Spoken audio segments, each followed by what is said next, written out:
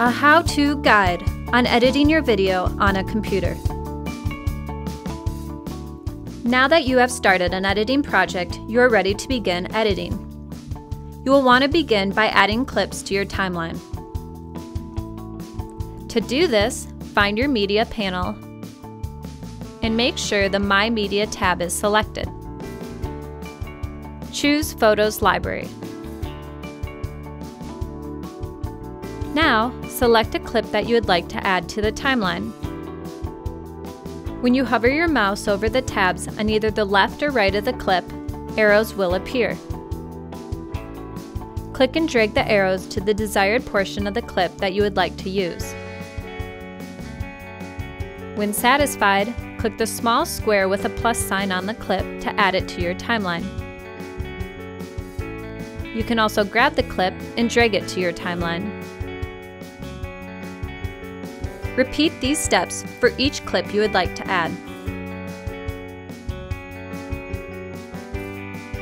Once you have added your clips, you can view your video by moving the play ahead to the beginning of your timeline, and then pressing the play button in the viewing panel. You can also press the spacebar on your keyboard to start and stop your video. If you have chosen a theme, you will notice that iMovie has automatically added transitions between each of the clips added and titles to the beginning and end of your movie. Transitions should only be used for a specific purpose.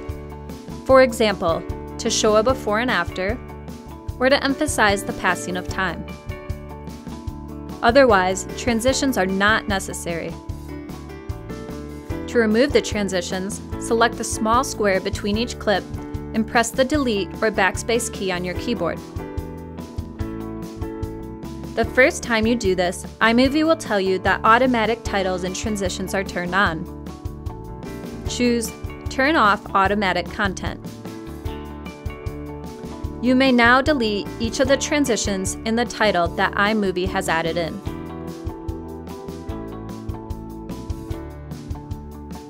After viewing the clips in your timeline, you may decide you want to make changes. To do this, move your mouse over the beginning or end of the clip you would like to edit. Arrows will appear.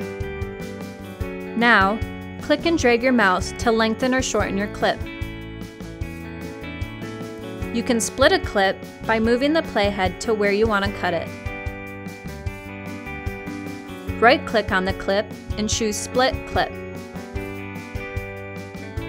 To delete a clip, select the clip and press your Delete or Backspace key on your keyboard.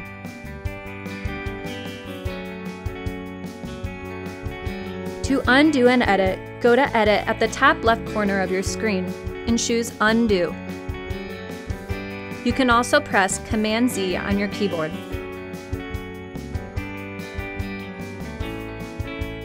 To edit your audio, select a clip and choose the volume icon above your viewing panel. Now, slide the circle to the left to lower and to the right to turn up your volume. If you right-click on the clip and select Detach Audio, your audio will separate from its video and you can edit the audio independently. To add music or sound effects, select the Audio tab in your media panel. Choose Sound Effects under Audio. To choose music, select the folder at the top of the media panel and choose Theme Music. This audio is provided by iMovie and free to use. When adding music or audio that you didn't record, it is crucial that you have gotten permission to use these. Severe legal consequences can occur if using copyrighted music without permission. To add titles to your video, select the Titles tab in the Media panel. You may now choose between a variety of options.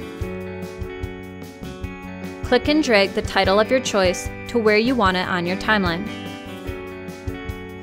Double-click on the title to highlight and add your preferred text.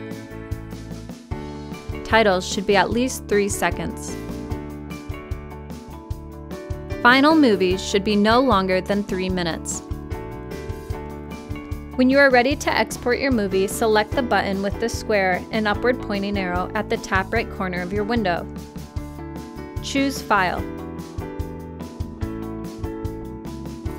Make sure your resolution is set to 1080p, the quality is set to high, and compress is set to better quality.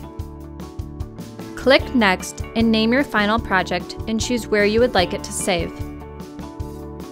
Click Save and your movie will export and appear in the folder where you saved it. You now have the tools needed to create a video from beginning to end.